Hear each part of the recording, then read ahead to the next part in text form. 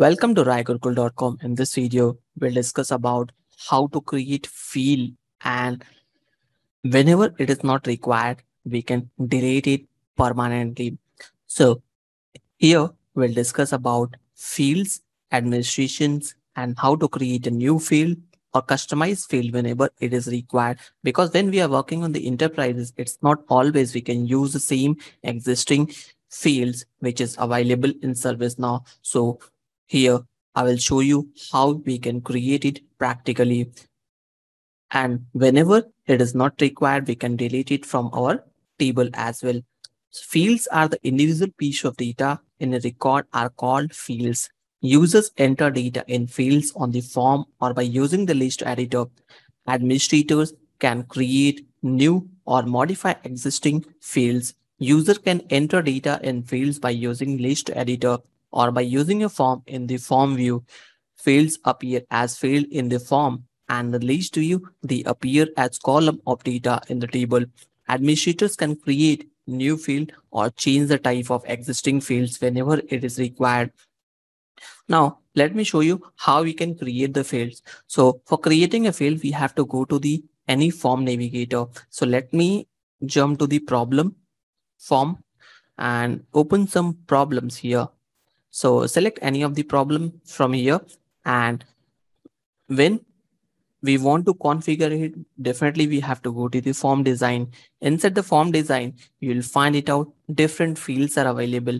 So majorly we are looking from the layout point of view. So simply we have to go to the form layout where all of the listed fields which is available in ServiceNow login credentials. So if I want to create a new field, simply I will go here and add the field name. Let's say demo is my field name, and there are several type of field type is available. So if you don't know about field type, please watch my previous sessions which I have already created, and I will also include the URL in my description tab.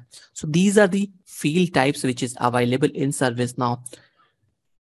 Select any of the type from here. Let me add HTML here and you'll find it out field type is added. But if I want to create type of string, so you'll find it out third option as well, like field length. So how many length you're expecting to add it in this field, you can select it simply small, medium, large, and extra large.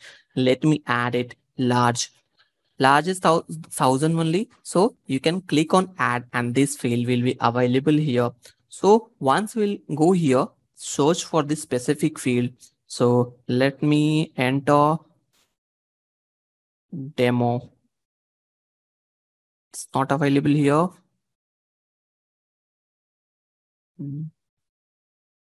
Should be available at the end. Now you can see this field is added here. Now, if I will click on save and this field will receive permanently. So let me click on save.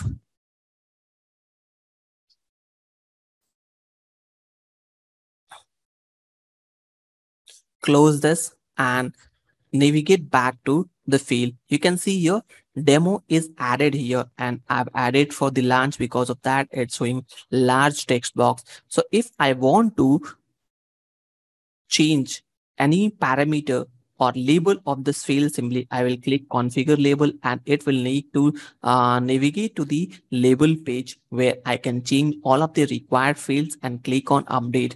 That field will update it permanently. But if I want to delete it permanently, then I will simply click on delete sections and this field will be deleted permanently. So right now I'm not doing anything here. I will just go to this parameter and simply right click on this and you'll find out different other options like configure dictionary, configure styles. We can change its styles as well in the future as well. So if we have created any fields and we are using right now, but if we want to modify that field, we can modify it. If I want to show udemo also available in dictionary field, you will find it out dictionary info. This is the table type and field udemo type is string, maximum length 1000, and attributes name is here. Now, if I want to make the changes on the or delete the complete field, So I will simply click on configure dictionary and here I will find it out complete detail. Let me say I want to make this field as mandatory. So I will check it here and click on update. This field will be mandatory for problem statement. So whenever user is not entering any detail, it will throw an error message. I can change the type as well from here.